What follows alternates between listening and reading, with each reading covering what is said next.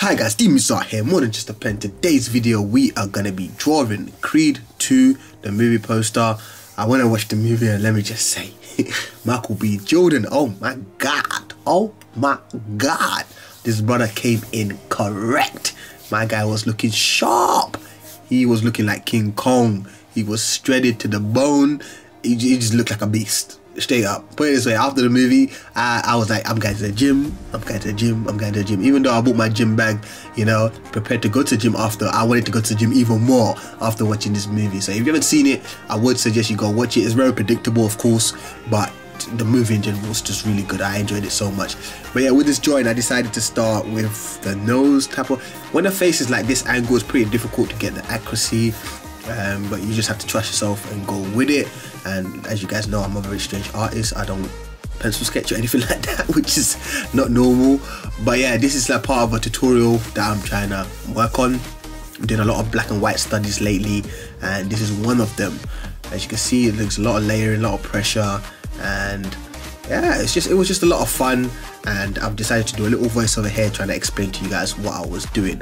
And the dark parts is a lot of layering. I don't press too hard. As you can see, I layer everything. It's not like press on hard one time to create this tone. It's all about building it. It's a process, and that's probably the most difficult part about ballpoint pen. It's very time consuming, but you have to have patience. You have to. If you don't have patience, it's not going to turn out clean the way you want it. Even if I spent more time on this drawing, it probably would have turned out more and more clean the more time you spent on it. You know, if I took more care with the strokes and stuff like that to create these different tones. When it comes to the different tones, it's all about pressure. If you press too hard, it's gonna come out dark. If you press too light, it's gonna come out light.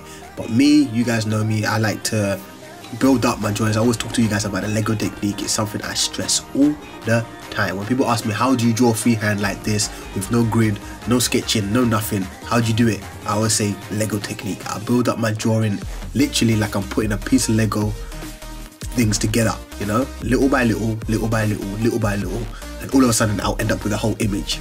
But that's what I do, you know.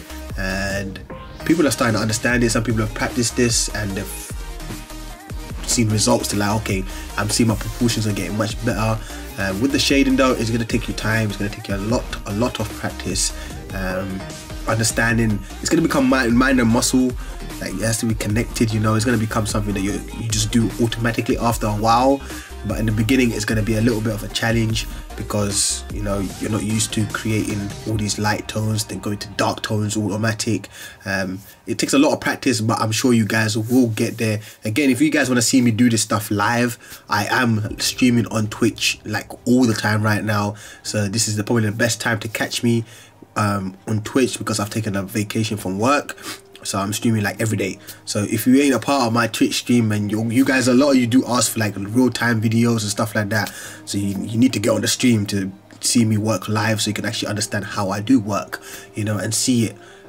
If you're waiting for an 8-hour tutorial video on YouTube, good luck. It's not gonna happen. I'm just gonna be honest with you, it's not gonna happen. I'm not putting no 8-hour tutorial video on YouTube. No way.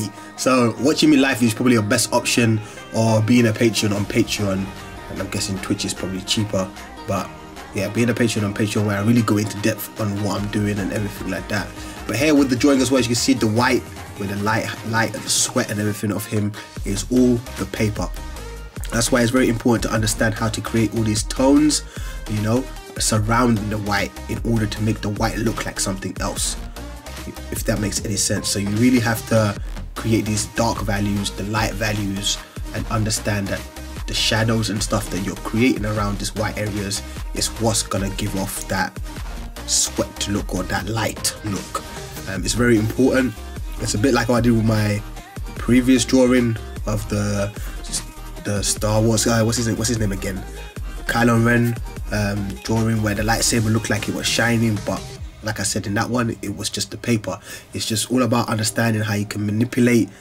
Ballpoint pen drawing is a lot of illusion stuff. It's a lot of trying to manipulate what people see, you know?